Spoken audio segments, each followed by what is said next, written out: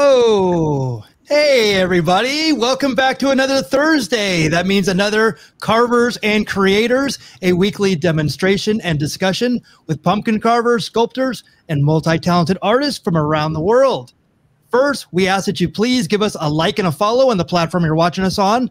Let us know in the comments where you're watching from, and if you have any questions for the Carvers and our special guest. Let's meet the Carvers. Why not? Let's do it while we're here. Hey, I know that guy.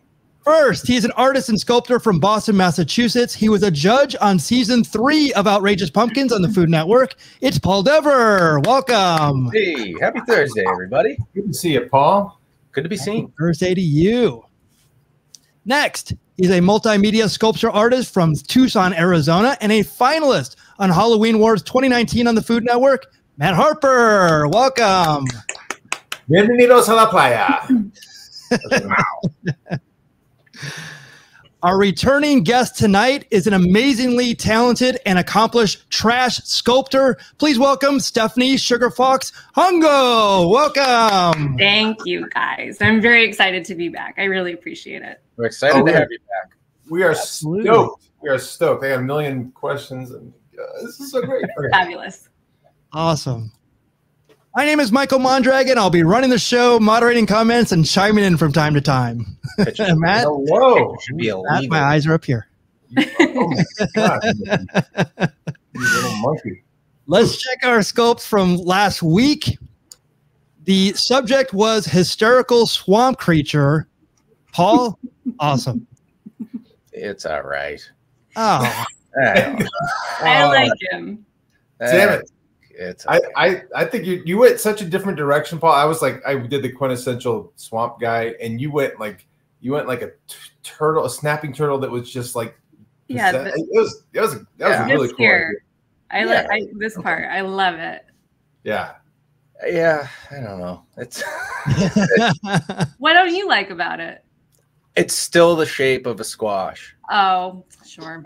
So when I look at it, I could just spin it around. It's still a squash. Yeah, but you know, people who aren't carving squash don't look at that at all. I'm telling you, that didn't even occur to me. Well, thank you. But there's a lot of people that carve squash, so I'm kind of like, yeah, it's all right. so much competition out there. It was a good topic from Dan. Like that was kind of threw it out of left field. But that was the thing. I didn't want to do Swamp Thing, and he didn't even say Swamp Thing. He said Swamp Creature. Creature, yeah. But like everybody's mind goes right to Swamp Thing. Yeah. So I stared at that thing for a good 5-10 minutes and was like, all right, it's going to start as a turtle. Oh, that's good idea. From the Swamp of Sorrows. Yes. But if it's Dan, he's got to have a story behind it, right, Paul? I mean, like he has to have a name, and like, and I know Stephanie names all of her amazing sculptures. So yeah, this one's got a name. Come up with a whole story behind this guy. Then it's Betty. Betty the butternut. Betty the butternut used to be a butternut and turned into a swamp creature. The story's over. There's biology involved. There's a whole thing. Yeah. Check it out. It's on my other website, www. Yeah, the swamp squash. Yeah, swamp squash. Yeah. Yeah. Do you wish you had more time with it, or do you wish you just done with it? I wish I had 4 more squash, like to add.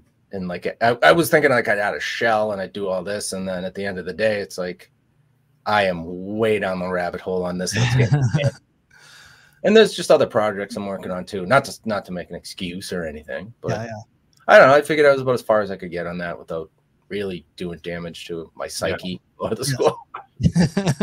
If you're not liking something and you spend too much time on it, it starts to make you deeply unhappy. Doesn't it hurt? You got to. And then when I step away, I'm wiped out too. Like I just I'll stare out the window, just like what just happened. Yeah. Shell shocked. Yeah. Yes, I know all about that. I'm grumpy for like the rest of the day. If what I'm working on doesn't look good and I go upstairs and like to eat dinner or whatever, my boyfriend's like, are you okay? And I'm like, it's always the same thing. Just nothing to do with you. Just not liking what I'm making. You know what's the best? When someone gives you advice. Right that's always welcomed. The Oh opposite. my God! It's like a Three Stooges with the steam coming out of the. Yeah, that's really what I need right now is a little pep talk. Try putting a little top hat on him or something. That'd be nice. Yeah, right. Have you thought about paint?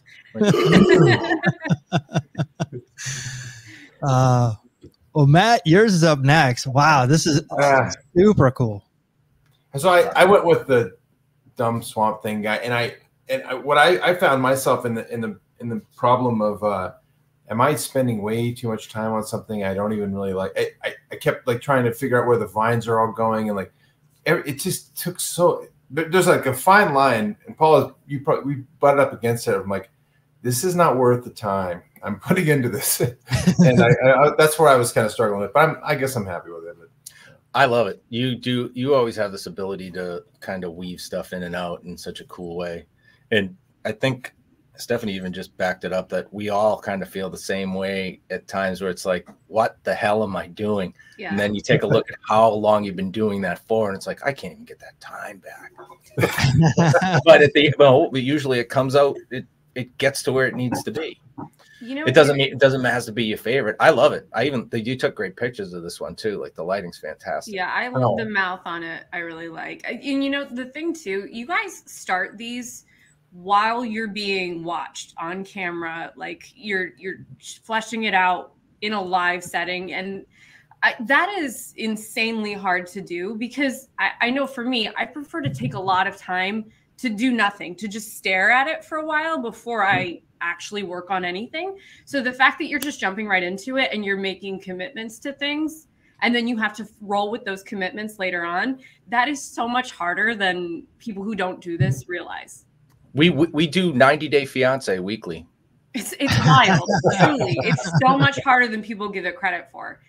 And the fact that you end up with these very well-formed, beautiful, unique things, like they're different every week, it's a testament to you guys. You're very good.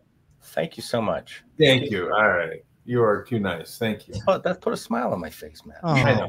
Nice. What's that warm, fuzzy feeling? What is that? Oh, wait, that's the beer. That's the beer? That's the beer.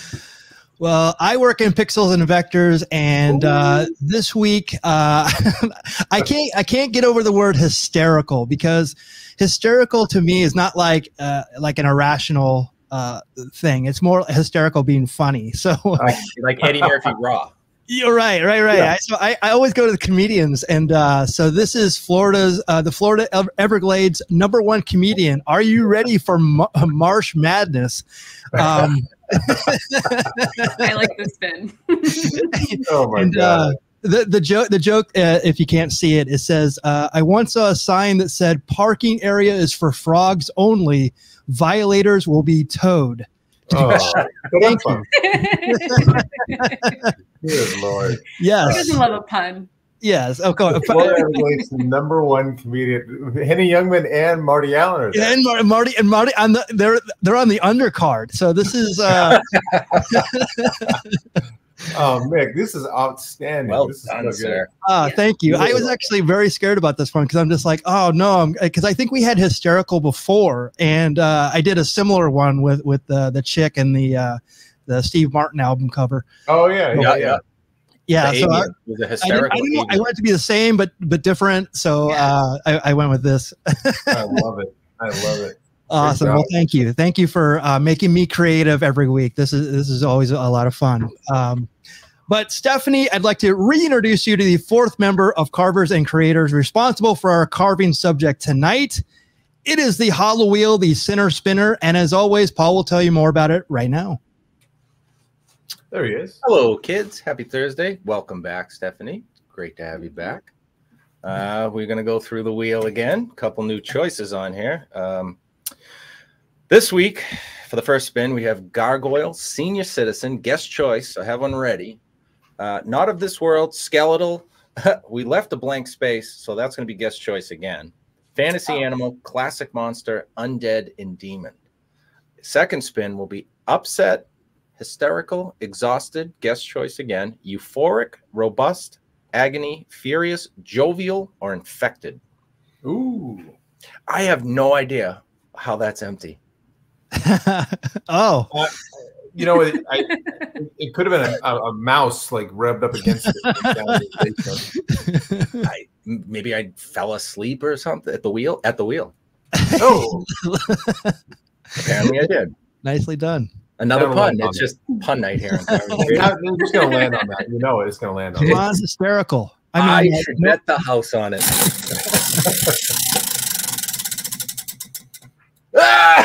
No. Well, Stephanie, you get to choose tonight. Oh, and here's what we're gonna do.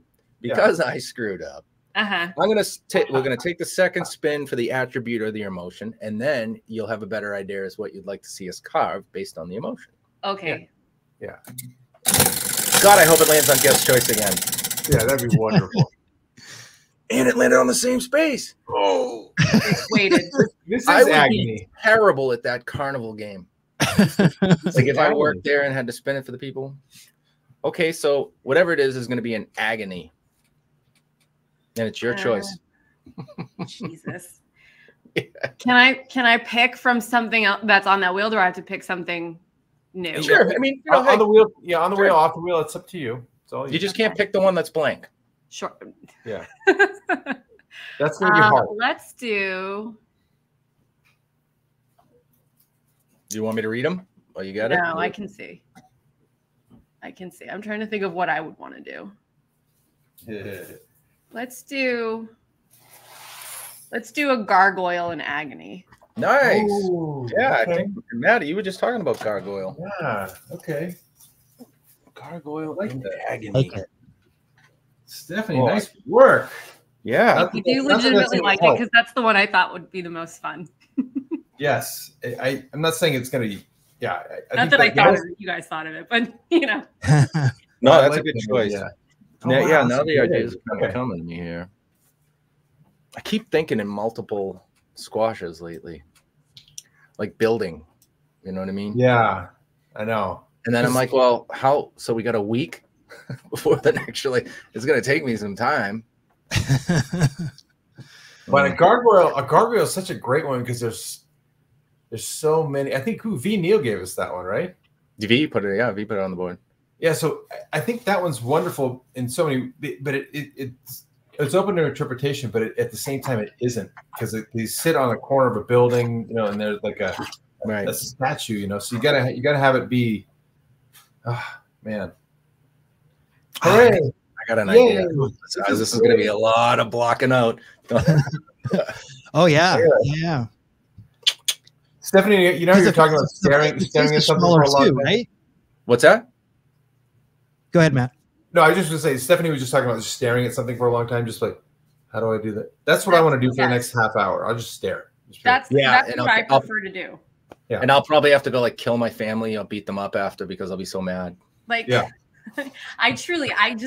I will stare at the board that I'm going to be working on for a while before I actually do anything. And I'm like, what composition would I prefer? Where do I want the eyes? Where do I want the nose? Where should it fall in space? All of that kind of stuff. Yeah. And to have to just jump right into it without really giving that the proper think has got to be annoying. Because there's stuff that you would have done because it's subtractive.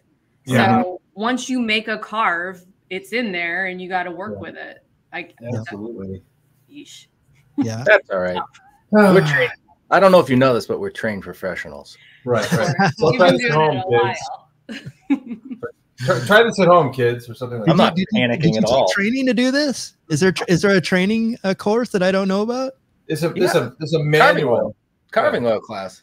Ah, gotcha. Well, speaking of carving oil, if you're carving or creating with us tonight, we're going to give you 5 minutes to get everything together and get situated. Meanwhile, we're going to go around the horn and see what everybody's carving oil is for tonight. I will start with Stephanie. Let me bump this up over here. What are you having tonight? I made it like a half hour ago, so it's a little melty, but it's a Maker's Mark Manhattan. Oh, look at that cool glass. With a Luxardo cherry, because that's the essential. Oh, that's the $30 thing of cherries. Oh, I love that. Nice. The black cherries, those are so good. They are very good. They're very expensive, but they're worth every penny. It's like $30 for a jar of cherries. Wow. That's why you never offer a round of them to your friends. No. You don't want extra in yours, do you? No. Okay. You can have a They're all mine. maraschino. Yeah. Nice. The maraschinos. Yeah, that's great. All right. Matt, what do you got? I'm going with this is like so basic, but I'm going with our favorite Monsterpalooza beverage, the Firestone Walker 805. Only because it's just smooth and goes down so easy. There you go. Yeah, so nothing exciting here. It looks like one of those little wax candies with the fruit juice inside of them in Matt's hand. That's like a 40 ounce. Don't squeeze too hard, Matt. Smash the bottle. Oh, smash. Well, I'm going to go with an old favorite. And Maddie, I know you like this one. It's the only IPA. So if we ever do trivia, this would be the answer. It'd be like, what's the only IPA that Matt enjoys? And it's Cloud Candy from nice. Mighty Squirrel in Waltham, Massachusetts. That is the best Nothing one. fancy, but damn light. Mighty Squirrel. Oh, I like it. Yeah, Mighty Squirrel's fantastic. They make a lot of good beer. For the marketing. Yeah, they are delightful. Those are good. I will. They should be a sponsor of the show. I'm just saying. I've consumed quite a bit. Do you tag them and stuff? Yeah. No, I'm gonna start. I'm usually too drunk by the time I start. Check it out, guys. No, it is a great beer from Mighty Squirrel. Yes. Well, maybe they'll have us do some can art for the holidays. Oh, that would be amazing. Oh, we got to put Squirrel on the board. Oh yeah. We'll see. Wow, so committed to the promo here. Thank you. You can chastise me off air. Stay tuned. Nick, what do you have? Mighty This one is I was going to say this is Modern Times. There's still Modern Times around. So this is the teleportation sweater. Great name. They always come out with these seasonal beers, and then they have these really great can art. So Hazy India Pale Ale, one of my favorites. So cheers to all of our creations tonight. Thank you for joining us. Clinky, clinky, clink. So I wanted to start off, Stephanie, you last time you were here, we thoroughly enjoyed meeting you for the first time, but since that's happened, so much has happened to you. Yeah.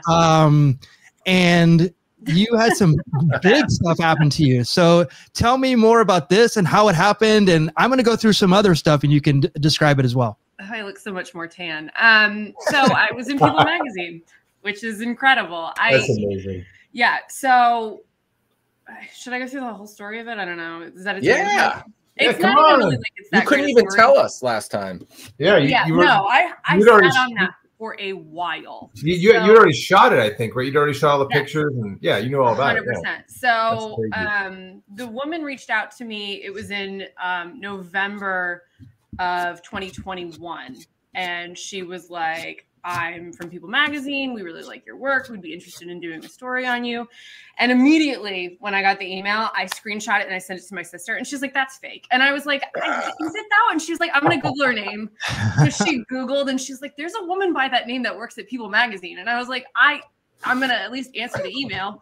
So I did, and the back and forth, and it was legit. And she was like, we really like what you do, and we want it for like this good vibe story that we do, like little features. Would you be interested? And I was like, 100%. So she was like, send me just images of the work that you've done that you're proud of. And, we might look into maybe doing like a photo shoot of a new piece. And I was like, well, if you're interested in doing that, my brother-in-law is a cameraman for ESPN, and he also does photography on the side. He's very, very good. He might be able to do a shoot, so you wouldn't have to send anyone out here. And she was like, yeah, we would pay him for his time. So it was a quick turnaround in getting everything going. My brother-in-law, Shane, came over very shortly after that. We took the pictures around Christmas time and then got them sent in. And then I sat on it for like 6 goddamn months. And I was just like, when the hell is this happening? Because I want to tell everyone I know. It's so exciting that I had to sit on it. And then my intention was to wait until it came out in print in the physical magazine. And I didn't tell my parents. So what I was going to do is just go to their house and be like, hey, flip to page 19, and then see their reaction. It would be amazing. And then, and then when it came out, the week that it came out, they got COVID. And I was like, shit. So I couldn't go over there to give them a magazine, especially. So we had like it's a long story. We had a trip planned too. So whatever. But I ended up needing to just like text them and be like, hey, I have something to tell you. So I video chatted with them and I was like, I'm in People Magazine. And they were very excited, but it was very much the opposite of what I was planning on doing for 6 months. I was like, I can't wait to tell my parents. And then it didn't happen the way I wanted, but it's still amazing. Fabulous, fabulous, fabulous news. It doesn't make it any less awesome. It doesn't, but it makes it a little less fun for me. Yeah, well, and nothing ever goes as planned. A good pessimist once told me, and by once told me, I mean I told myself, it's always going to go wrong. It's never going to go the way you want it to go. More often than not. It's just the varying levels of how wrong it can go. Correct. Well, got a long trip, you're almost out of gas. That's how it goes. Shit, I got to stop. If it's any help, I'm here in little Tucson, Arizona, and I knew. I think I'd seen that day that you had published, that you put something out there. And I'm in the produce aisle, and in the supermarket aisle, like checking out, and I'm like, everybody, and I my whole family all standing. I'm like, there she is. Like it was like really fun. So I have the I think that's the only People magazine I own, but that's. Thank you. Yeah, it's the only People magazine I own too. Good reason though. Excellent. Yeah, this one, absolutely. What a cool honor, man. Thank you. Yeah, I'm bummed they only give you 1 page. It should have been like a full 6-page. Well, like a spread, like this one. Spread. Yeah. Yes, like that. Yes. Yes. Oh my gosh. Yeah, they had so she had mentioned, the woman that I spoke to, the reporter that I spoke to, she had mentioned that it might be a spread, and she was like, I'm pushing for it. We'll see what happens. And then she's like, bad news, they broke it down to 1 page. I was like, whatever, it's in there, it's fine. Yeah, you mentioned. Did it get you? Other than just like the cool notoriety and with your friends, did that instantly get you more business, or was it like what was the translation? I think it's hard to say, because around that time I had already found a nice stride with selling. So it's hard to say exactly what audience from that translated into people who actually purchased work. There was definitely an uptick in followers, but followers doesn't necessarily mean better business. It could just mean followers, which, obviously followers are still fabulous and very essential. So it's hard to say what exactly came from that in terms of business, but there definitely is a nice consistency with my making and my selling of my work. And I don't think that, obviously it must have helped it. There's no way it didn't help it. Right. Hard to quantify, I imagine. Yeah, right. It's hard to say. There wasn't really a direct, comparison that I could be making.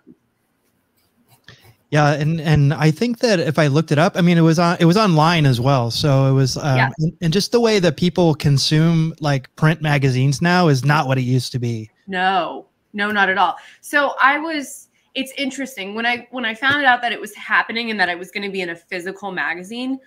That delighted me so much, and just because everything's online now. Everything. So the fact that it was going to be physically printed and that I could hold it made me more excited than if it was just printed online. But at the same time, there is that necessity to have it be in both forms, because you want to be able to add your links to things and have people be able to read the story and, connect the legitimacy of your work to a credible source and all that kind of stuff. So both things are really, really great. And they both have their parts about them that I really was very happy to have. That's great. Yeah, because the physical representation that'll go with you the rest of your life. You can always like, this is me. And like I framed it. It's hanging on my wall. Nice. Yeah. That's a big deal. When I saw that you did this is, I actually bowled right next to Drew Carey. Did you? It was in Studio City. It was right before he got that job too, and I was like, so I was like, I go, oh, that's cool. And it's like, oh, wait a second, like I got it all came. I'm like, wow, so. How did this come about? I mean, this is kind of cool that you got to do it specifically for him. Yes. So this is because I was a little bit connected. So my twin sister used to nanny for the show's producer. So she knows of my work, and she was like, it's going to be Drew's anniversary of hosting the show, and we really want to get him something, but he's got everything that he already wants. So we want to get him something unique. So we thought that having a piece of art made, and especially like the idea of having a piece of art that could reflect the show in some way, but have it be, like a little funkier, I think she liked the idea of. So it became this idea of like, let's use something iconic from the show. So it ended up being the $. Mm-hmm. And then I took basically all the stuff that could be representative of the show, everything from like, you see the video game in the corner, like the N64 controller. And then like, there's like smaller things like razors or like little tiny suitcases, and like a Barbie that's supposed to be representative of like the ladies in the showcase, and just all the kind of stuff that you would find on The Price is Right, and just throw it in there as like a kind of a collage of all of the show's things. But it's muted, so it's not very obvious right away, which is kind of in keeping with what I kind of want my work to be. Yeah, is that you have to look closely for it to kind of be understood as a collection of junk, essentially. So good, Stephanie.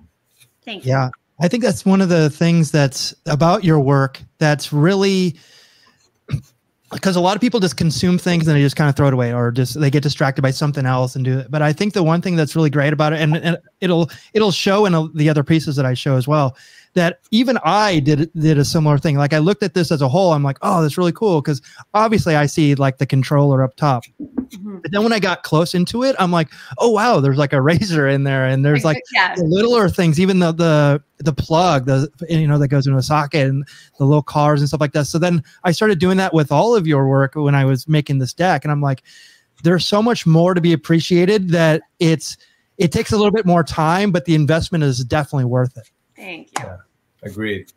Thank you very much. Yeah, your work always does make somebody look further and deeper into it. Go, wait, that's a fork. Wait a minute, I see the tube, but wait, is it? There's like a toy from McDonald's stuck in there. It's like, it's just all really, really, and it kind of lends to a question. So when it comes to like when you're making something and you're looking at a piece of trash, or seeing something, do you see them individually as like something like this could be a perfect eyeball or cheek or neck or something like, or is it just kind of the form while you're making something, and you just pick, okay, there's my cheek or neck or eyeball? Is it what comes first? Sometimes the piece of junk will be an inspiration for what it gets used for, but more often than not, I will be in the process of making a specific type of thing, and I will go looking for X, product variable that fits that specific shape requirement or whatever it is. Okay. So it usually comes as a necessity for trying to like fill a brief, but sometimes there's things that I'll find that I'm like, this is really cool, and it would make an excellent X, Y, Z, whatever. Okay. Well, so with that being said, when you're looking for specific things, what's the number one piece of junk you're looking for? What is your favorite thing that you cannot live without? What is it? Vinyl tubing? 100%. I love vinyl tubing. It's my favorite thing to use. And especially because it comes in like so many different diameters. So there's like very thick vinyl tubing that's great for structural stuff, which you wouldn't feel, I don't know, I probably wouldn't assume, if I hadn't already done it, that it would be as structurally sound as it is and be as instrumental in like making the foundation for pieces as it's been. But the thick stuff is great for that. And then the very thin stuff is excellent for basically like tracing around the eyes or like trying to form finer details. It works very much the way that like a painter or someone that draws might do line work. Like it works in that way. I can use it. And it's always symmetrical. I don't have to worry about varying different shapes. I just love it. It's great. I can see that. What's the number one item people offer you that you don't want? Yes. Great one. Great question, Paul. Oh God, I don't know. All the things, all their stuff. Just all the time, all their stuff. All the things. It's just always like, if you ever need junk, we're a family with a lot of, you know, and I'm like, we got a big carbon footprint, this family. I appreciate it. The horrible, like, I have to very much remind myself that just because it's not a new, it may not, they've never said it to me. I've heard it a zillion times, but they've never said it to me. So it's not like they're being annoying by repeatedly saying it to me, but they're like the 375th person to say it to me. So they don't know that. So I can't come at them with that energy. Like, I don't want your junk. So I have to every single time, like a very cookie cutter, very kind, just like, thank you so much. I really appreciate you trying to help the cause. But but still, people just drop it on my doorstep. I don't even ask for it. And we just like show up and we're like, oh, there's trash on the doorstep. I wonder who this is from. So your recycling bin is just constantly full. Yeah. Yes. But the thing is, too, people probably are, you know, in a selfish way, probably thinking, you see that tube right there? I brought her that. I brought her that. Also, to that degree, though, I will say there's plenty of people that have reached out to me and said, I have this. Do you want it?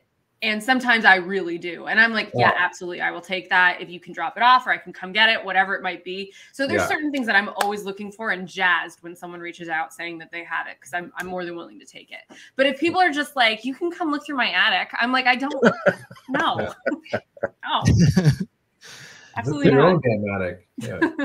Clean out my attic for me for the sake of art. Oh my God. There was a little bit in the Simpsons where Homer went to a car show and there was this girl and she was kind of like this model standing next to like a new car, and guys would come up to her and they go, "Do you come with a car?" And she would just giggle and go, "Oh, you." And then the next guy would come up and say the exact same thing and she would just giggle, "Oh, you." I mean, it works. I remember that episode. Oh, thanks. Yeah, I'm good. I'm good. Cool. Well, this was a pretty big one as well. No. Yeah. Oh God. It's the whirlwind tour for you. See, you know what? You got to come on our show more often, because look what happens. You know? I mean, it's collateral. I get it. I mean, I'm saying, anytime you guys want to have me on, I'm more than happy to drink whiskey and watch you guys start shit. Exactly. How was that? How was that whole experience? It just seems like a lot of fun. It was not fun. I'm going to be very honest. I hated it. Oh, it was not fun. No. Okay. Oh, no. I hated it. So here's the thing. And this is going to sound, I already sound like a dick saying that, because it's an excellent opportunity. Thank you so much. Like, I understand that, you know, I don't want to look a gift horse in the mouth, but frankly, it sucked, because I truly sat in front of my computer for, I think, 10 hours. I didn't move because the producer put the fear of God in me that they were going to go live any minute and that I had to be available. And it didn't happen that way. And the whole process of like, basically I had to meet with them. They hated my shirt. They wanted me to change my shirt. And then they were like, here's your lighting. We have to, you know, frame you up, all this stuff. And then they were like, Kelly loves red. Do you have red? So I put on red. And then I basically had a conversation with one of their producers, I think it was. And she was like, I'm just going to ask you a series of questions. I want you to answer them honestly. And then, you know, from that, we're going to basically formulate what we're going to ask you. So I was like, okay, great. So we went through it. And then basically what they do is they give you a script of basically what you said. They truncate what you say and they hand it back to you. And they're like, these are your lines, memorize them. You don't have to be verbatim, but basically pretend that, you know, you're reading a script essentially. Oh my so gosh. I was practicing this thing all morning in my head. And then when I read it back to them, they were like, okay, well, you're not saying it verbatim. And I was like, I was told that it didn't have to be verbatim. Like, what the hell? So we had to go over it a bunch of times. They had to like approve like my changing of 2 words or something. I don't know. But anyway, it was stressful. It was a lot of like hurry up and wait. And I was having a hard time like staying positive through all of it. Cause they were being, I don't know. It wasn't great. Producers. It wasn't great. It was very daytime TV. It was very saccharine and fake. And I was just like, I'm not into this. I won't do this again. Nah, no. First of all, the only thing that Kelly really loves other than Red is Justin. Everybody remembers the movie, right? All right. I do remember that, Justin Garvini. Oh, wow. It was like 2000 or something like that. She, you know, a moment like this is Yeah, really exactly.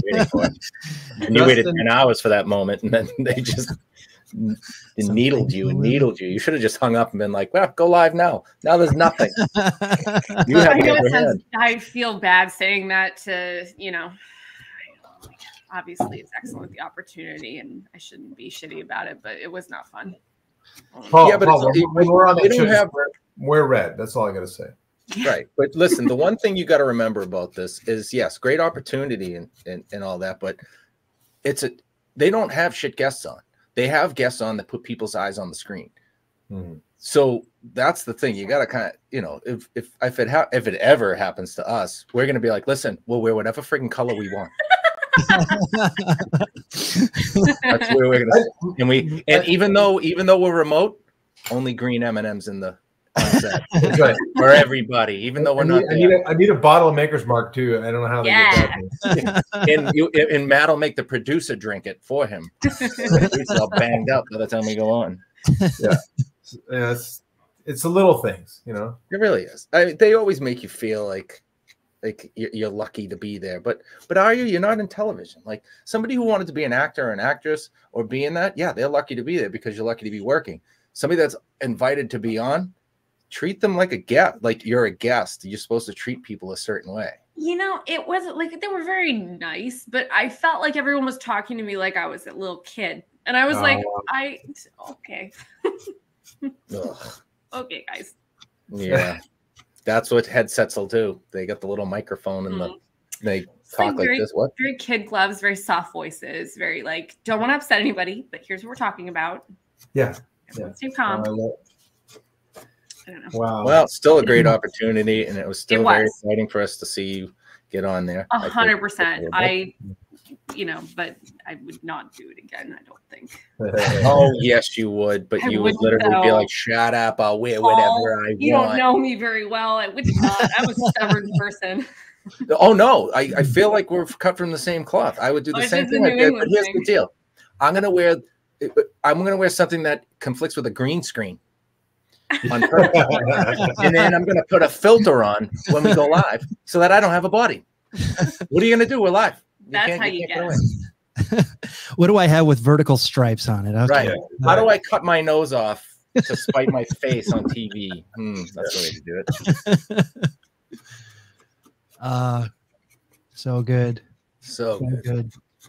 One of the things I love, I know you got a million things to show, Paul, Mickey, but one of the things I just love about the work you put out on Instagram is your progress shots and your process shots, because it really does kind of showcase the different pieces of stuff you use. Like, this is perfect. Mickey, you are a genius. Thank you.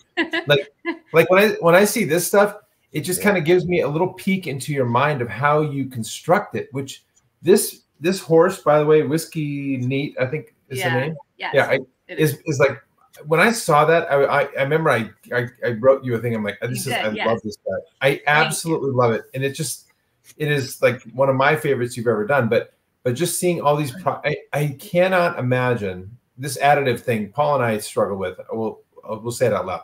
But Matt struggles with it. I struggle with it. but because you're starting from like literal pieces of garbage, and then to come up with that is just like, is brilliant. And then to paint it the way you did, and and it has like this like soft, you want to pet him, you want to hug him. I mean, there's like, it has like a soul in it. It's just beautiful. Anyway, my whole point is the fact that you're so diligent with putting in the progress pictures. I eat them up. I'm sure other your fans of yours really do like seeing that, because it's when you see the final product, it's great. But then to see, you know, the thought process behind it is even better. Thank you.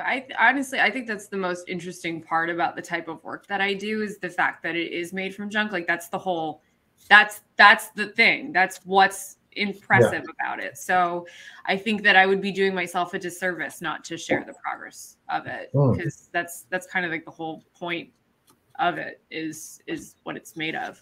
So this one though, Jesus Christ, this one, like this was a grumpy week for me. I was having a hard time with this piece. I redid those eyes 3-4 times, something like that.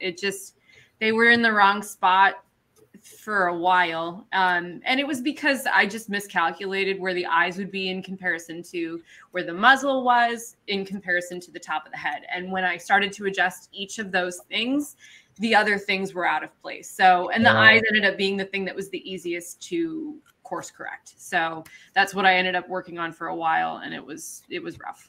Yeah, you can actually see that in the kind of the middle pictures. Yeah. So I really like, and I've gotten to the point too, especially when I do like a bust like this, where it's like a 360, you can see it from all sides. I spend an exorbitant amount of time trying to predict where the eyes are going to fall, because the eyes are everything. If the eyes are wrong, the whole piece is going to look stupid. So when I first put those eyes in, I was like, yes. Yeah. Oh, what could go wrong with this? Like, what? Think of all the things. Where's this going to be? Where's this? And I was wrong. But I was able to fix it, I think. So it worked out. He even looks young. I mean, it looks like you have a juvenile horse. It's a foal, right? It's just yeah, sure. Everything about it just has like a little personality. Anyway, I'm such a fan of this one. Yeah, that horse hasn't bitten a kid yet. That's like young. Yeah, you can still walk behind this one without getting kicked. No, but to your point, man, I know what you're saying about the progress shots. You have a real understanding of anatomy. Like you're building muscles with the PVC too. Like you're just replacing clay or any anatomical layer by layer with found items, which is like insanely hard to do. And your understanding of color and paint, like when you're done, like you know where the shadows are even gonna hit with it. Like cut the shit, would you? Like chill out. Give the rest of us a fighting chance. The painting is my favorite part. I have people every single day that are just like, there's comments that like, you should have left it unpainted. It looked cooler unpainted. What? Unpainted. Please don't paint it. And I understand, you know, there's all different aesthetics out there. If you prefer it that way, there are a ton of assemblage artists that do it that way, that will just build it and they'll leave it that way.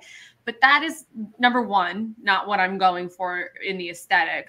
I want to make it look like as close to the animal as possible, in which case you have to paint it, because if you leave it unpainted, it's not going to look that way. And number two, painting is my favorite part. I love doing it. I love seeing like all of the different colors and all of the different shapes and patterns that you can see as individual things just like snap together and become like one solid structure. That is so gratifying for me that I unless like something especially stands out to me as amazing unpainted, I will continue to paint them. I prefer it that way. It's not. No, you should. Unpainted is not what I'm interested in. Yeah. Oh, you have to. It finishes it off. The person that's saying you should have left it unpainted is the same person that gave you the pink pool noodle that they wanted to tell their friends that they contributed to your artwork. I need it to maintain its integrity. Betty, you see the pink noodle? That's me. That's all me. I made that. Stephanie, I want to ask you a question, because this is something that occurred to me when we were during this discussion. So it is very common right now for artists to share their process. That always wasn't the case. And like, for instance, like the great works of art, you never saw them in progress. You saw the final. Sure. And even like 20 years ago, like no one was sharing their process, very rarely, because they were trying to keep the trade secrets of what they did or whatever. Right. Okay. So my question to you really quick, before I continue my point is, did you ever work under like a creative director? No. Okay. So that's why you are comfortable with sharing your process. Why is that? Because I have worked under a creative director, and it is disheartening as an artist to get constant feedback on what you do that I do not. And I just realized this in my head. This is why it really is very hard for me to share my process, because I don't want to hear that, because I don't need that feedback. That feedback really, really stunts my progress of where I'm going. Yeah.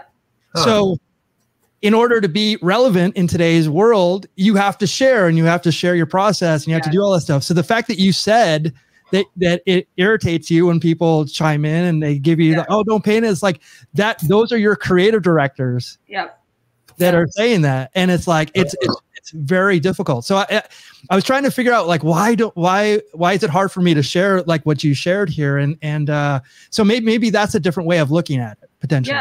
Yeah. That makes sense. I mean, I've got versions of that too, so to that point, very often when I share something like this, it's when I've already figured out the problem. Like, I've already gotten past it, and now I'm willing to share what I went through to get there, because now it's already taken care of. I don't have to worry about what other people want to hand me in terms of advice, because I've already taken, like, it's already been done. So that part it never matters, because there's kind of there's no space for it to fill, because it's already been said and done. It's already been gone through.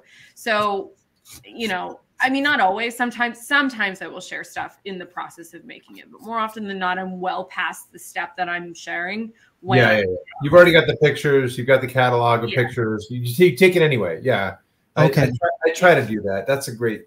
So there's a time to share the process. Yeah. That makes total sense. Yeah, I don't do it when I'm feeling the most vulnerable about it, because I don't want anyone to say anything to me that could send me off the rails, because it could happen, because I'm so sensitive. So, right. No, it's very, exactly. So, good. That's good to know. That's good just for me to even know.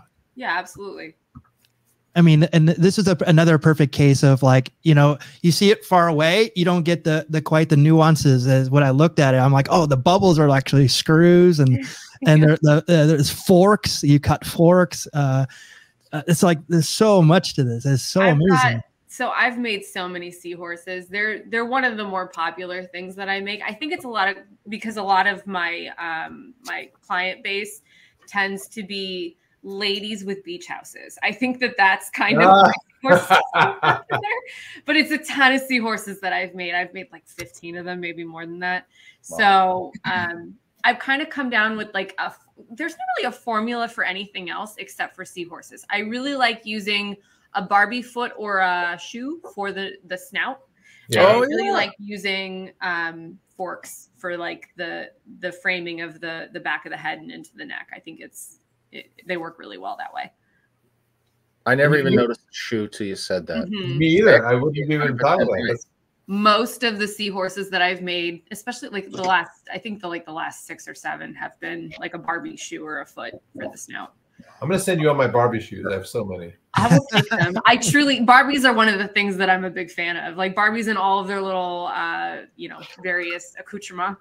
I'm a big fan. Is it okay that Matt's a size 16 Barbie shoe?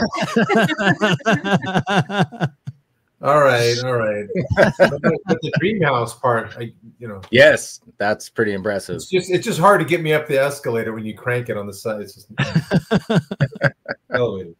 But on another random question I had related to, like, you name everything.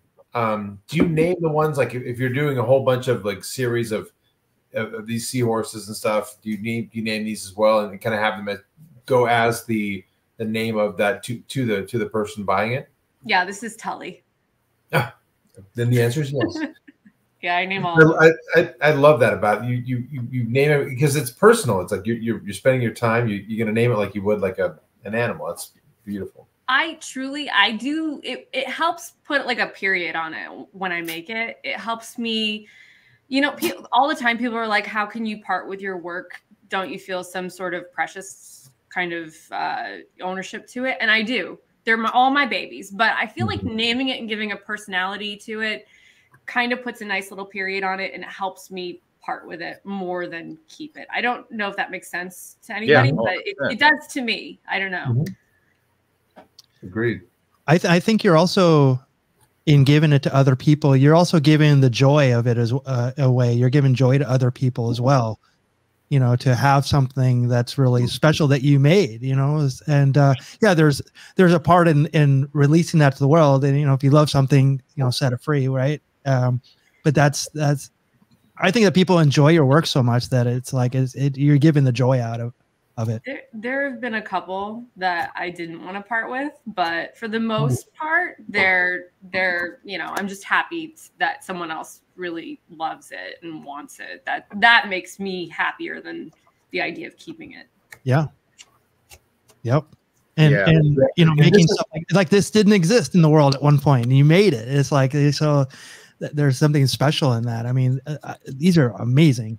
Yeah, your octopus. Awesome. Yeah, Paul and I are big fans of the octopus. I think one of the things when you talked about the tubing part, obviously the organic forms you can make out of the tubing has got to be really fun. I imagine. Yeah, a lot of tubing goes into making each octopus piece, which obviously you can see. They're one of my favorite things to make. I've made, I don't even know, like 16 octopus pieces. No, more than that, I think, at this point. But I will continue to make them because I absolutely love doing them. And octopus are some of my favorite creatures on Earth. I think that they're so fascinating. Like I follow a couple octopus accounts on both Instagram and Facebook, and I learn something new every day. They're amazing creatures. Yeah. They're smarter than I thought. I didn't know they could use Instagram. They're not very good at it, but they probably got more followers than all. You know, like the chameleon gets all of, I think, like when little kids talk about color changing animals, the chameleon is always the one that people talk about. The octopus is far superior to it. Like the chameleon takes like 30 seconds to change its color, but I think the octopus can do it in milliseconds. It's like immediate. It's plus fluid, like, the texture of its skin too, not just the color. It's wild. Yeah. So screw the chameleon. Right? I'm saying. If there's a theme for tonight's show, it's called "Screw the Chameleon." Yeah. How do you get that title? If anybody leaves with one piece of information that we're definitely gonna die on this hill, we're anti-chameleon. Yes. We've always been that way, though. It's kind of the part of the show. Yeah, we talk about it a lot off air, but finally it's made the air. That is a hot topic.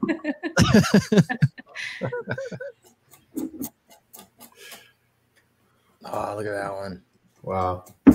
Your paint work is tremendous. I swear. It really is. Oh, thank you. Now, do you use airbrush, or is it primarily spray paint, or you just use whatever you do? It's all spray paint, except for very fine details. So like the white around Vera's eyes, I went in with a brush and I did that. And I did the black of her eye with a brush, but everything else is done with spray paint. Cause it's like, I got an airbrush gun and I tried to use it for like maybe 45 minutes. And I think I got a shitty, you know, just cheap version cause it kept sputtering, and I read the manual and I watched YouTube videos and I was trying to figure it out, and I just got frustrated, and I was like, you know what? I'm fine with spray paint. I can do spray paint. It's fine. I'll just get better at this. I kind of feel the same way. It just the fumes from the spray paint when I wake up on the floor. It's like I should probably go back to the airbrush. So my boyfriend's an HVAC and he's very handy. So he built me like this whole ventilation system. Oh, an exhaust. Oh, there you go. Yeah, boy, nice man. We're set up. Go. That's great. Nice. I too am an HVAC and never did the same for myself. So he must really love you, and I must hate myself. Well, you know, it's easier. Like, but I'm sure if your wife wanted it, you'd be like, "I'll set you up, honey. Here you go." Yeah, you're probably right. That's a good point. Not I'm like, my lungs can handle it. I'm fine. Yeah. Or now I just go, I'll wait till the spring and I'll just do it outside. Do it outside. In the lawn. Right. Yeah, I think there's a question here, like where do you get your trash? Or is it technically trash, or is it it's your art supplies? Sure. Right.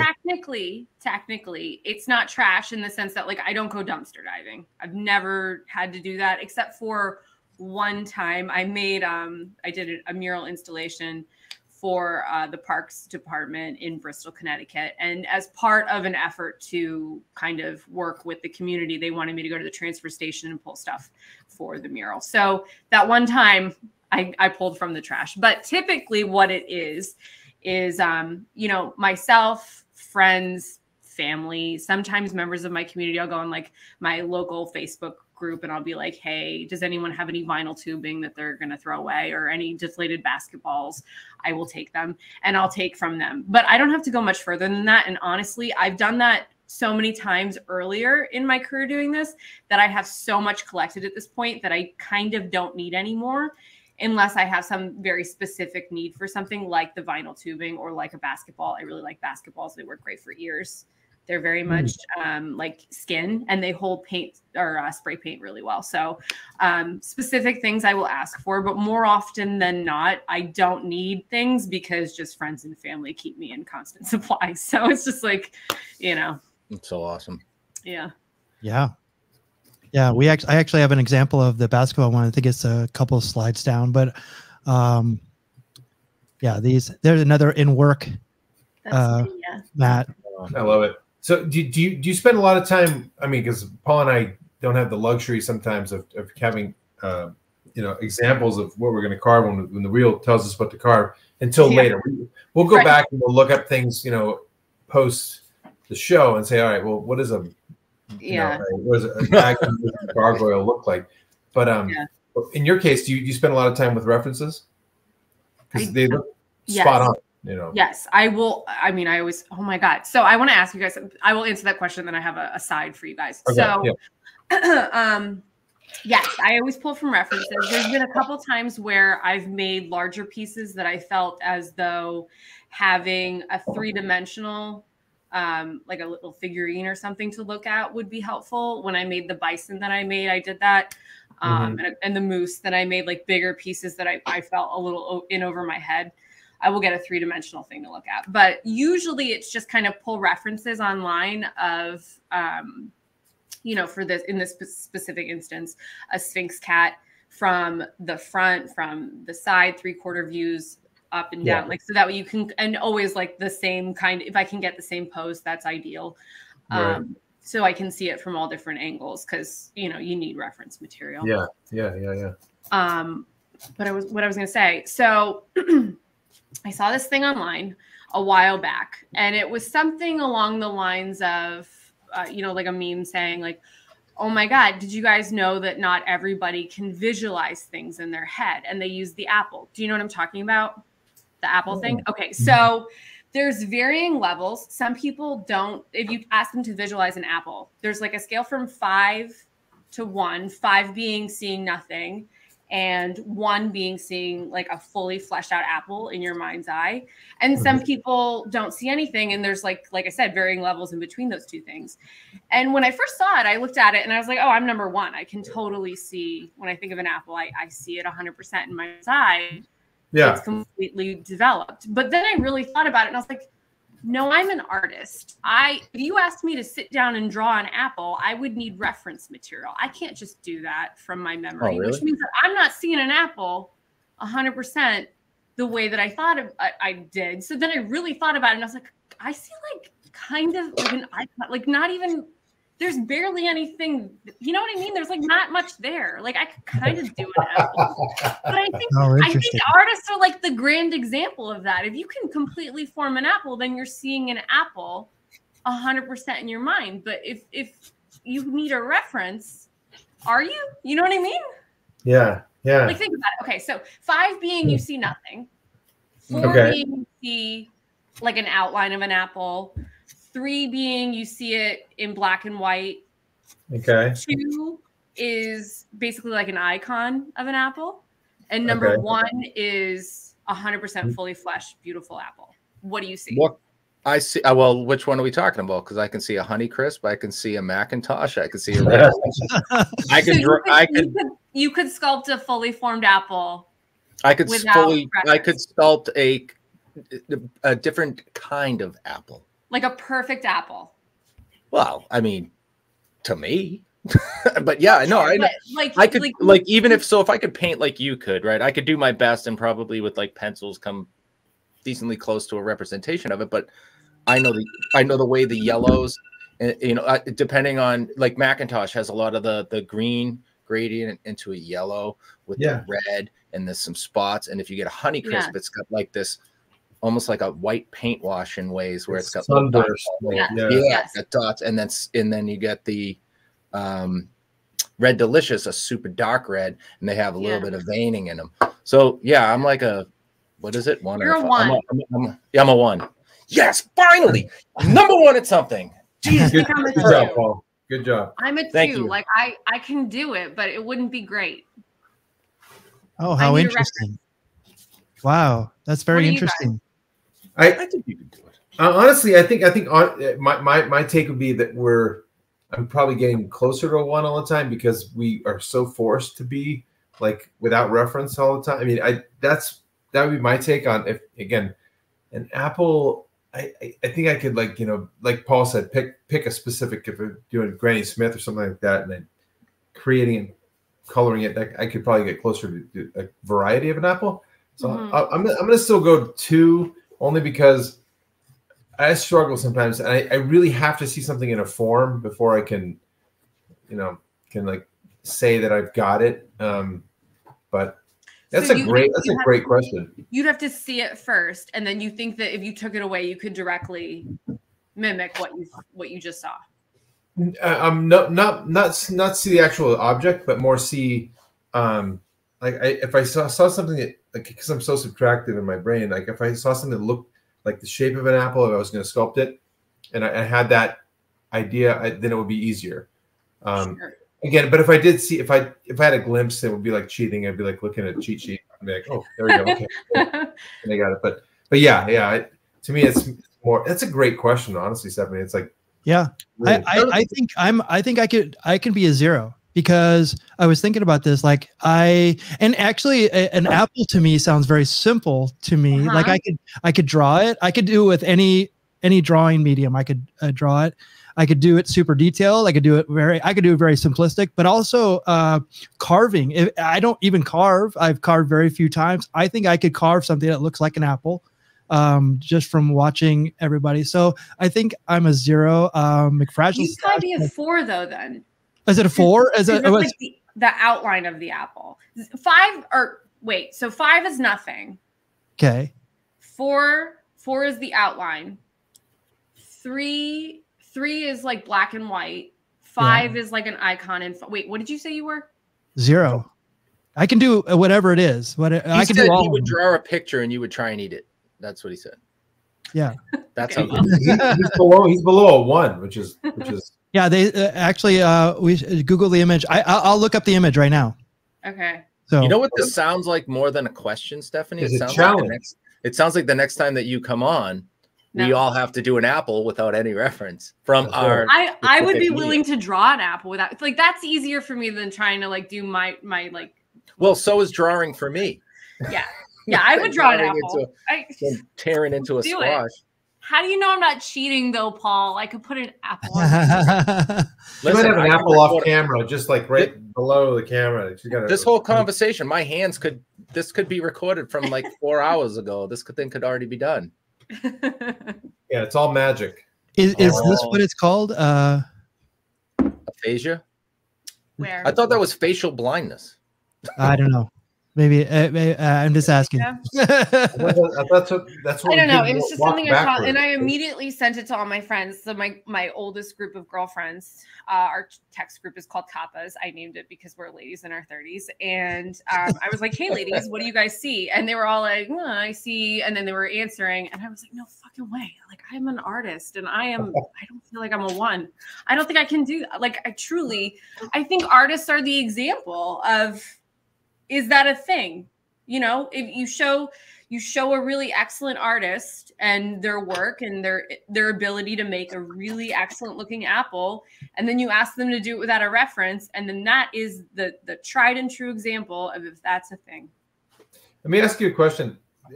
Did you ever, and this is kind of slightly off topic, but did you ever have a moment in your life where you said, I'm not an artist, and then all of a sudden one day you said I am an artist? Because you say, you know, I'm an artist, and that's it. I struggle like saying I'm a sculptor. I struggle saying out loud that I'm an artist, and it's just because I have all these lofty people that I admire that I can never say I'm not in their category, but I love art, and it's, but then other people will say, oh shit, dude, you're an artist, you got it, but so was there a break point where you said, okay, the stuff I'm making is art and I am an artist? I'd love to know that kind of moment. Do you have a moment like that? I only started saying that when that became my full-time job. When I wasn't making full-time money off of it, I never said I'm an artist. I said I'm a whatever my job is, and I'm good at art. Like the phrase I'm an artist sounded so pretentious and douchey to me. I hated it. I was like, no, I can't even put myself in that category, because that feels very, and honestly, I feel like our society does it to us, because so often, like, a kindergartner will be coloring and someone will be like, oh, I didn't know your son was such a good artist. And it's such an easy thing to say. And people just, no one thinks it's worth anything. So it's it sounds silly to say it unless you're making money off of it. And that's unfair, honestly. That's a good distinction. The money thing. Yeah, that's great. I agree, because growing up. That's it. Yes, there it is. Yeah. Oh, there it is. Thanks, Mick. Oh, and aphasia is like brain damage where you forget how to imagine things. So I think I'm a 2. My middle name might just be aphasia. So Bruce Willis has aphasia? Oh no. Yeah, no, isn't that what he has? He has dementia. No, but I think McFrazzle put a different Bruce Willis. It's just terrible. Dementia and aphasia are 2 different things, apparently. Okay, sorry. That's horrible. Right. Well, Brad Pitt has facial blood. It's in the news, so it's all that's very sad to hear. But really, for sure. Some people can only imagine the outline of an apple. That's crazy how the brain works. Yeah, I think I know some of those people, frankly. They're also horrible drivers. Yes, they also can only draw. They can also only draw stick figures. That's another thing. And then they always say that. Then they tell you that's all they can draw. They can't even. That's what it is. I can't even draw a stick figure. Yeah. So is this describing it or trying to actually like put pen to paper or pencil to paper and actually draw it from memory? No, that's just my little creative additive to it. This is just basically people saying this. If you tell someone, think of an apple. Okay. There's varying levels of what people come up with, and these are the varying levels. Essentially, but I believe it because I've talked to a number of people. Wait, that's an apple? Oh, I had it all wrong. That's an apple. Oh, Jesus, I didn't know that was an apple. I gotta go back to school. Well, and nowadays people would say like, a computer. They would associate an apple with like the Apple icon, right? Yeah. Just like or something associated with like computers or something like that. And I know this because did you know that the actual why there's actually a bite out of the apple in the Apple logo? Oh, I saw this documentary. Why, Mickey? It's BYTE. Bite. Yeah. BITE. We are learning. I think we're gonna Mickey. I think what we're gonna do is, because of this thing and what you just said, we're gonna be kind of relegated to the education side of the. We're learning so much tonight. Seriously, we need to be on that masterclass website with Gordon Ramsay and Pharrell.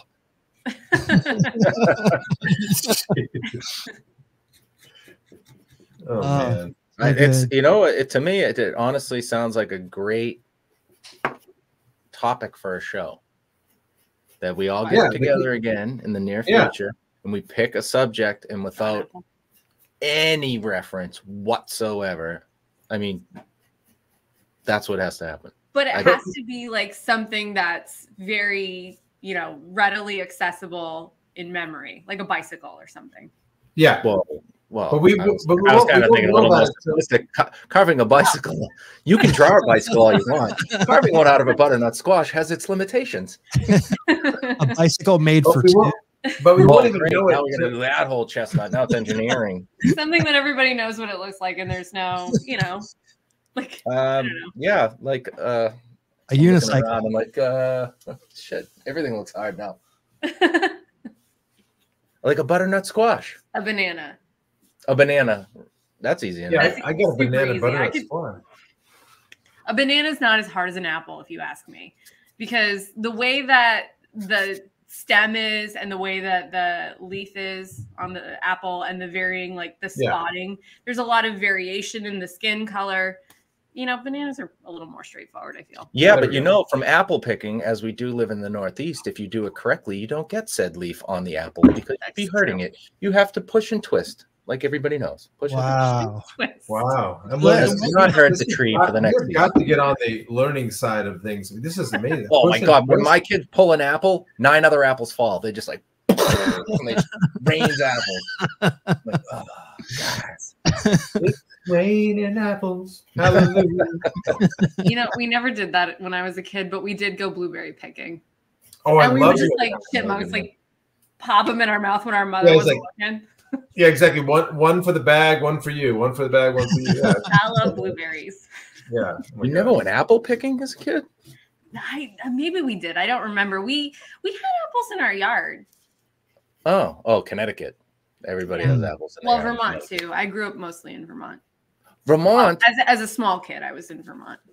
You must have climbed apple trees. That's probably why you forgot, because that's why you have aphasia. That's why you can't draw an apple. You can't remember them because you were just like encompassed by them.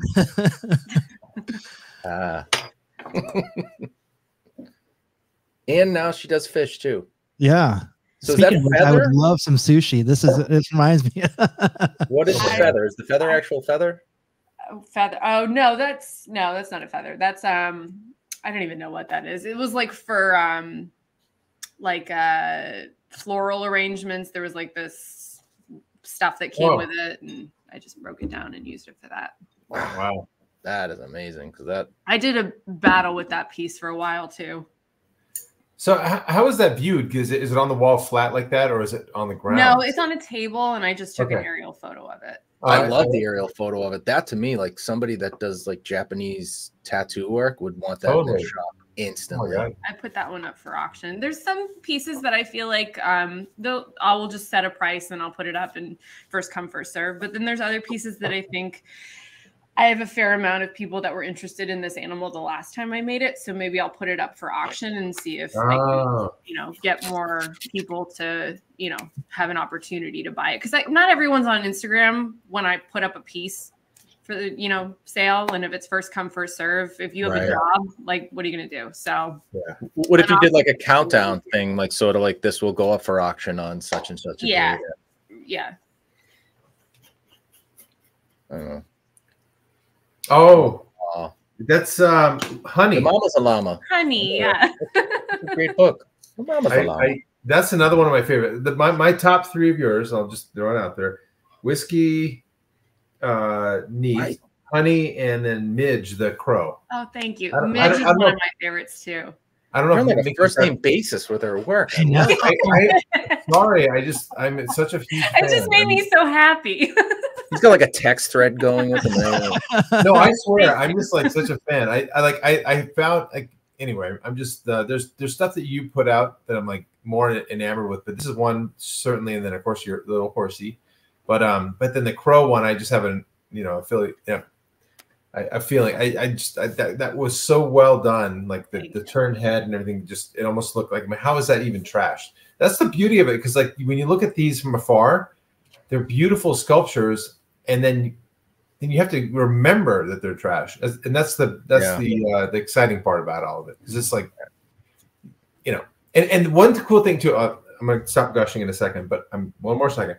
You also do really cool things when you say like, okay, this is me 5 years ago, this is me now. Like the lion, I think you did recently. Yeah. And the growth and the artistic maturity and whatever it is, right, is stunning. The photography, I mean, everything is just like so like anyway, a huge fan. But I love even that you put that out, because that's pretty vulnerable. Saying like, this is the stuff I used to make, I thought was good, and I try to bury the old stuff I've done. Like, oh god, that was terrible, and you know. No, but it's so good to look at where you come since then. You know what I mean? Like the development is, and people love seeing that too, because you don't know who you're inspiring. Like there's a lot of people that think that they suck, and then you're just like, okay, well, I also used to suck, so just keep here's evidence. Yeah. You know. Yeah, but, hey, ask me week to week, and I'll affirm that. Exactly. We're our worst critics. We see the flaws. Everybody else just sees the piece. Yeah. So it's like it doesn't matter what the level is. It's and the years that go into it. Oh my god! Yes. And it's not even just the years on what you're doing specifically. It's the years on what you did adjacent to that informed what you're doing now, and all of the stuff in between. It's just like, and just so many people. You know, that's why like this is so just like you know, nitpicking. But when people are like, I wish I had that level of talent, it doesn't upset me, because I don't think that they mean anything by it. I don't think they're even thinking about the words they're using, but it's not necessarily just talent. I do think that there's a degree of talent that I was born with. I think most artists can say that for themselves, but it's more just an interest in what you're doing that's given you the ambition to keep trying at it. You just like it so much that you keep doing it, and it makes you better at it. So it's more skill and experience than it is talent per se, which I don't know that not everybody really thinks of it in those terms. A lot of people think that, you know, you just sat down one day and you were able to just carve a gargoyle out of a pumpkin, and it's just like your first attempt at it, and you're just born with this excellent ability. But it's a lot of work that goes behind it. It's a lot of commitment.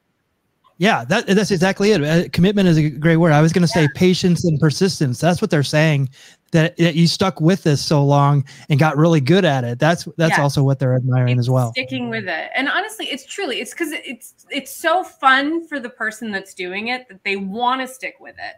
There's just this vested interest in wanting to get better at it. That's the number one question that people say too, Mick, is or you'll hear people comment while you're working. They're like, well, I don't have the patience for that.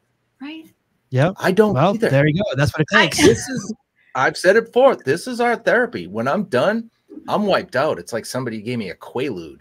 I am like numb to the word. If you gave me a math problem, I'd just drool. But here's the thing though. Nothing left. I see things too that I think I don't have the patience for that. So like needle pointing, for example. But that doesn't look fun to me.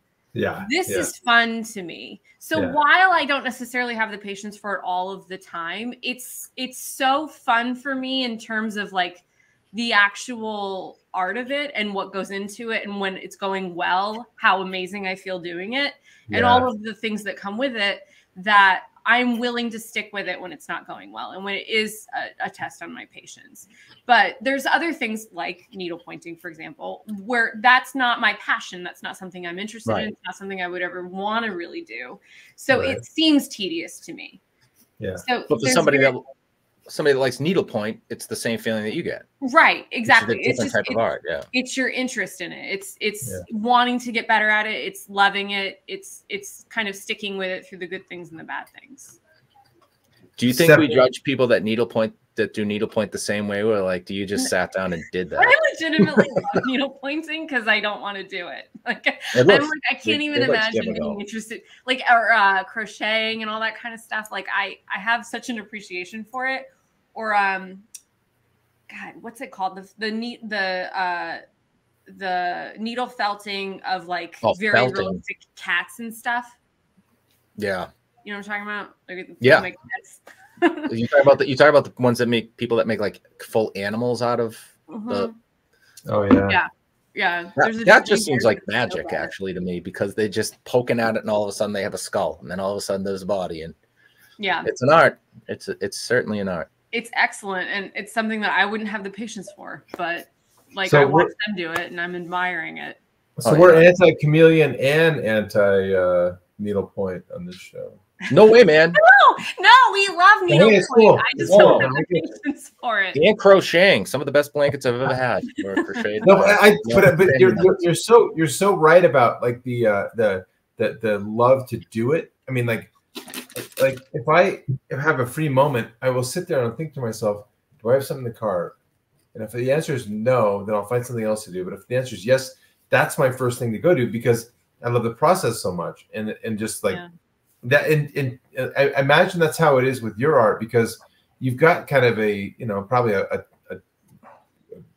ton of garbage, we'll call it trash, and so inevitably, if you've got other projects to start or even commissions, you can always go jump to it, and it brings you joy. Like the process of it brings me joy. So I'm always like trying to find a reason to do it, and I think that's the big oh, there he is. There's Midge. That's the one I like. Midge. Yeah, Matt, I agree. Like the pose is just supernatural. How is that trash? I really lucked out with that piece that I had some really excellent materials to work with. The stuff that I did for her throat feathers and all of that, really. So stuff that works that way, that is that bendy and that easy to cut and that rigid, but also that flexible at the same time. You're really lucky if you get it to hold spray paint as well. Like those are not typically things that you find in one material. So that shit is excellent. I use that all the time, and I'm going to be really sad when it runs out, because I don't know where I'm going to find it again. Well, let's put a call out right now. It was this lady, she reached out to me, and she was in Bristol, which is like right next to me. And she was like, I have these mirrored panel blinds and I don't want them anymore. Could you use them? And at the time I was just a little bit like, oh, I've got too much stuff. I don't think I can take them. And then I was like, I looked at the picture and I was like, maybe. So I took them and I sat on them for like 2 months before I even looked at them. And then when I pulled them apart, I realized that all the material was excellent for various things. And I was just like, oh my God, what am I going to do when I don't have this anymore? Because this is amazing. Yeah. It's kind of like us and pumpkins. Hopefully they keep growing more. I don't know. Jesse has a question. How do you decide on the backgrounds that you make? It depends on the piece. So for this one, I painted the background. Honestly, I've been doing this a lot more lately than I used to. But paint the background first, thinking about what I'm making and trying to work in kind of texture and color with the animal that I'm going to be doing. And then I will cover the whole thing in like a butcher paper. And I'll sketch the animal on top of the butcher paper, so that way I can kind of see like a planogram of it. And then once the piece is created, I will cut away the paper, and I'll have the background intact behind it. I would rather do that over, painting the background first and then taping everything. I hate taping. I don't know what it is. Like when I paint a room, I never tape my corners. I just like freehand it. I hate taping. If I can avoid it, I will try to do it. Mick, can you do me a favor real quick? Can you go back a couple slides to the little gremlin guy? It's like too bad. Oh, Mike. Mike. Oh, yeah. Now, where'd this design come from? Because we always see you do like animals. Yeah. So this was for my nephew, Logan. So my sister, so she's got 2 kids, my twin sister. When her daughter was born, she was like, I want a piece for her. So I made her a piece. And then when her son was born, she was like, same deal. I want a piece for Logan as well. So we talked about what she might want. She was like, I just want you to do something that you think is fun. And I know my sister, and I was just like, I want you to want to put it in his room, because she's very particular about decor and stuff. So I was like, what would you like to see? And she's like, I don't know, maybe like a little monster, or you could do this, you could do this. He really likes dinosaurs right now. So I was like, well, I've already done a couple dinosaurs. So I've never done a monster. So let me just try to come up with a monster. So I was just like Googling different takes on cute monsters. And this is kind of a mashup of a couple different ideas. Like she was showing he's 2. So she was showing him pictures, and like the one made him giggle. And she's like, he likes this one. He likes this one, like the ones that like he got a reaction out of. So we kind of mashed him up a little bit, and then I just kind of went from there. And then I put the little dinosaur figure in his hand because he really likes dinosaurs right now. So I was like, if he doesn't like his face, at least he'll like the little dinosaur in his hand. And maybe we'll trade that out when he gets a little older and he likes other things better. Yeah, see, that's awesome. I like, because you have this, you're just completely creative, well-rounded, and you can design your own characters. It's he definitely evolved. Like you can see the first slide of him with just the basketball like straight across the mouth. That's more like what the sketch looked like. And I was like, I'm not into it. And then I started to like play with it a little bit, and I was like, I want him a little bit more like expressive. Like I really like it up, and he was just like pulling in his whole thing. And then like the teeth and all that, and all that. And the belly, I like the belly, like the little thick arms and little skinny legs. I mean, he's a great little monster, and it's dynamite. Bags under his eyes. I mean, everything about it was great. Thank you. Yeah, the expressive mouth, but it's like smiling, but it's not smiling, and so it's fantastic. Thank you. So good, so good. Well, I hate to break it to everybody, Mickey. I'm sorry. This is the worst part of my job. You ruin Christmas every week. Every week. I was having such a good time. Damn it, Mickey. The fastest 90 minutes on the internet. But I wanted to go around and see what the guys are carving here. So, Paul, I'm going to start with you. Oh, great. And sorry. Oh, my gosh. Well, I got to be careful blocking it out because I'm not using a lot of reference for anatomy, and I'm way off. He's going to have an oversized head, obviously. But so he's going to have that squat. I'll get rid of, this is pretty thick, so I plan on getting rid of it and squaring this off to make like the pillar, the corner of the building. And, the feet and the hands will be hanging on there. And then I'll add some big wings. And then, of course, make him look, what the hell is it? Agony. He's going to be in so much agony. You've never seen so much agony. Yeah, so, it's our do. Wow. It's just, we're blocking. Yeah, there's a lot of work to go.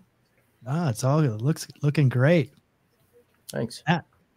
So mine, I'm kind of taking a little different tack. I saw the stem as kind of an arm. Like, if you look at it from the side, it kind of looks like an arm or a hand or something like that. So right now he's kind of more. This is probably hard to see. Let's see if I can move. Maybe so he's kind of like, they kind of look dog looking to me, like dog or. So from a side, you can see he's got kind of like a nose and like an upturned mouth. And so it's definitely a work in progress, but I definitely want to add some horns and then maybe make some another arm or something over here or feet. So he's like holding onto the edge of a building. I don't know. Why don't you give him a whole body? Why don't you make him like a life-size gargoyle? I'm gonna get a couple pumpkins and maybe because you have clay, something. Wow. Hey, by the way, before you go off of him, that looks great so far. Go back to Matt. Hi. Go back to Matt. Paul. The pumpkin behind. I want to get a look at that one. First of all, blasphemy that you have pumpkins in February. Shame on you. But man, that's a great one. He crapped his pants. Anatomically correct too. Yeah, he's got it. He crapped his pants already, but wrecked him. We'll edit that in post.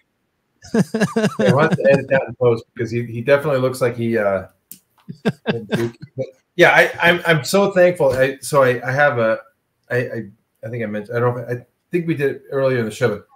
But a friend of mine has a pumpkin patch, and they still have actually pumpkins in the field. And just yesterday, I picked a couple that looked less rotten than others, and this was still okay. So anyway, will we be able to have pumpkins grown for us by June? Thank God for. I have like 4 or 5 plants started, Paul, and if God willing, we'll have. I mean, I'm gonna say no, but if we get lucky, we'll have some pumpkins in Just fertilize them. Fertilize. We're not going to eat them, so poison the crap out of them. And they're going to have steroids. They're going to have steroids. So Stephanie, we're trying to. We need pumpkins for June because we're going to Monsterpalooza out in California, which is kind of that's our Star Trek convention essentially. So, do you do conventions at all? I never have. No. Never have. I would assume that one of these bigger conventions, like with like really world-renowned artists at it, you'd clean up. People. I mean, I've attended conventions. I've never been a booth at a convention. But last time I talked to you guys, you were about to go to Monsterpalooza. How was that last time? Well, we're going back. It was beautiful. Was it amazing? Did you love it? So much fun. It was everywhere you looked. It was just, oh my goodness. And then this year they have like Robert Englund's going to be there from Nightmare on Elm Street, and so that's like a different vibe with all the guests and yeah. Oh, it's cool. V Neil's going to do. Did she say this on the show? Maybe I should wait till after the show. What she said. Yeah. I don't want to be that guy. I'll tell you after we go. I'll tell you where after. Like they have a theme going for like because they do the live makeups, the whole process, and then the characters walk around. And then you get us carving squash. I mean, that's the real reason everybody goes. Yeah, that's why people normally go. Yeah, because they want to see some people carving squash. They're like, get out of the way, Hollywood Oscar winner. Everyone is like, stop it. People love that shit. I love it. Well, that would be the stuff that I would be excited to see. I'd be like, could the cast of Halloween 2 move out of the way? We need to go carve some butternut squash. That's cool and all, but you carve squash. That would be my jam. I would be all about that. Well, good. I'll get you tickets. You guys can come out and see the show. Honestly, I would be very excited to go to that. That sounds amazing. Yeah, it's a guys' weekend for us because we get to just hang out with like really cool artists and stuff like that. So for no other reason, we're going to be there just sculpting squash and like trying to hang with really cool artists. So if you make it out there, then I mean, wow, what a treat that would be. Yeah, we don't sell anything. No, we don't make any money. I mean, we get a booth. It's not for money making; it's for soul. Exactly. Exactly. And we might have 1, maybe 2 beers throughout the weekend. We got to spread them out. I mean, maybe 1 a day. the IV drip with the keg helps. So yeah, you actually have to drink it. It's just constantly mixed. Paul told me about a service that I didn't even know exists in California to get beer, which is amazing. What an amazing find! Oh yeah, I taught him about Drizzly. Yeah, we have that here. Oh yeah, everybody had it. I thought, but if they have it in California, it's Uber for booze. Well, they have it on the East Coast because we drink here all the time. I've lived in California for 25 years and I have never heard of it. Well, it's new. It's pretty new, Mickey. It's like Uber for booze, but I think it's only like a few years old. We don't even have it in Arizona, so we have to drag our butts over to the actual store. Barbarians. Oh well, I know, exactly. Yeah, old style. Like, you're gonna leave your house. Yeah, it's like 1,000 degrees, so you could die. Yeah. Well, if you want to see more of Stephanie's work, please go to her Instagram. Anywhere else we can see your work? Well, my Instagram is really the place that I try to direct people because it's the most complete portfolio. But I'm on Facebook as well under Sugarfox, and I have a TikTok under Sugarfox_art as well. Coolest name ever, Sugarfox. It is pretty awesome. Oh, thank That's you. awesome. Have you ever made a Sugarfox? I've made a number of foxes, but never a sugar fox. Commission. Somebody hit her up. Well, this Mickey, is what you can find you for this thing over. I don't want this to be over yet. Let's just talk 1 more hour. Right. Sorry. This is where you can find us. Twitter, Facebook, Instagram, YouTube, Twitch, and TikTok. Give us a follow, like, and subscribe. All that stuff that helps us tremendously for what we're trying to accomplish here at Carvers and Creators. Stephanie, thank you so much for joining us again. It's such a pleasure. You're so talented. You're such a sweet, nice. You're literally the Sugar Fox. You're so sweet. She's one of the best. One of the best. Yeah, we appreciate it so much. I really appreciate you guys having me, not only on the first time, but now back a second time. I really So we're gonna have you again. I mean, we keep going, Third so time. we'll have you on again. And I think next time I'm gonna do the apple thing, and You you're guys gonna do apples. And I will draw an apple with you guys. I will. Okay. I will Yes. draw There it. we go. Okay. And I hope it looks do we like a put banana. chameleon on So the board, or no? Yeah. We're against chameleons, right? we wanted to Well, get yeah, the we don't word like out that the chameleons, like, octopus you know. is the better color changer in the animal. Yes. Ooh, Yes. octopus. We'll do octopus. That'd be a hard pumpkin, my God. Yeah. Awesome. You need like extras. oh yeah. A chameleon squirrel. That's easier than an octopus. Chameleon squirrel. That's Thank true. you. That's true. Well, we'll see you next Thursday with another Carvers and Creators. Thanks for joining us, everyone. Good night.